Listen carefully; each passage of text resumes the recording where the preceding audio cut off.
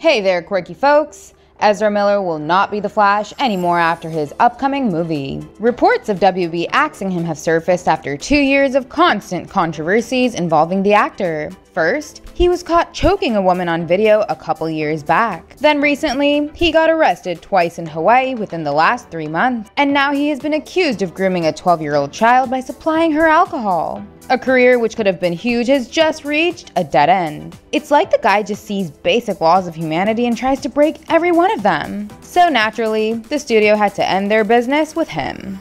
They've not made an official comment on it, but insiders have confirmed that he is out of the picture after 2023's The Flash. Well, if that's the case, then we could look at a potential list of actors who could replace him as The Flash. But before that, I'd love it if you guys would hit the subscribe button and support our channel. Okay now, the first name that would come to the minds of many is Grant Gustin. Guys, I can go faster. Do it. It has been almost 9 years since Grant Gustin has been playing Barry Allen constantly. People have loved him as the Scarlet Speedster, and when The Flash was supposed to be cast in the DCEU, the fans campaigned for him to play the role.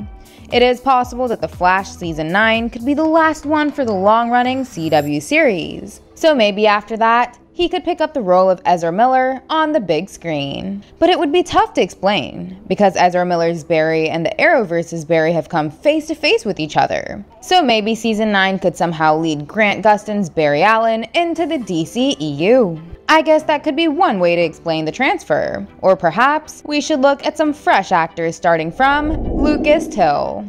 Whatever.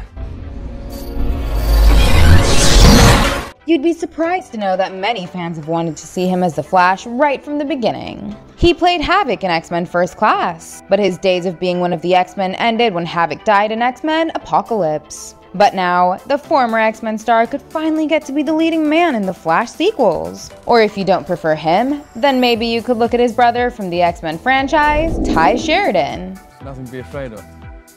What? He played Cyclops in X-Men Apocalypse and X-Men Dark Phoenix, and we absolutely loved him in Ready Player One. He starred alongside Ben Affleck earlier this year in The Tender Bar, and I think he could be perfect for The Flash as well. He is just 25 years old and has got a potentially long career ahead of him. So maybe he could become Hollywood's next big A-lister by bagging the role of Barry Allen. Or perhaps I've got another perfect name in mind, and that's Dylan O'Brien. We don't belong here.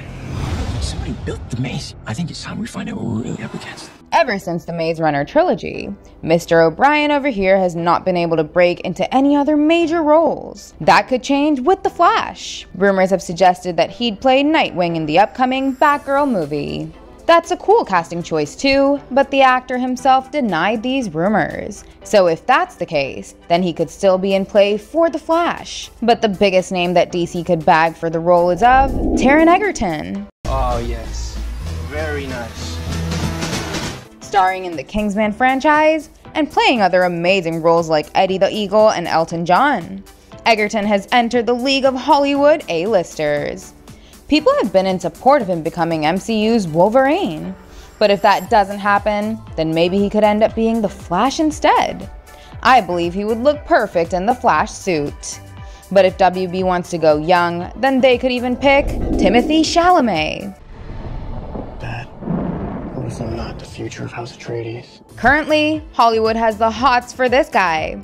He was in contention to be Spider-Man, but ever since he lost the role to Tom Holland, he has been making it big with movies like Dune, The King, The French Dispatch, and many more.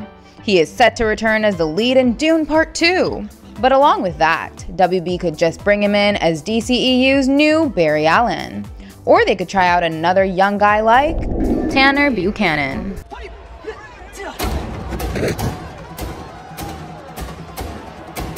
He has been killing it in Netflix's Cobra Kai, but I believe that his serious talent could allow him to do wonders.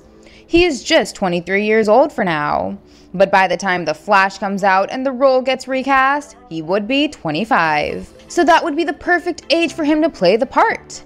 Or if you're not satisfied with him too, then my final pick is Logan Lerman. Yeah. think I am the son of Poseidon. This guy has been trying his luck ever since the two Percy Jackson movies failed. He had something substantial in 2014's Fury, but so far, things haven't really gone his way. Maybe The Flash could change that. He is another pretty boy who could be perfect for the part, and I'd like to know what you guys think about him. Could he or any of the other names replace Ezra Miller as The Flash? Or do you guys have someone else in mind? Let us know in the comments, and hit the like button if you enjoyed the video. Thank you, and I'll see you in the next one. Goodbye!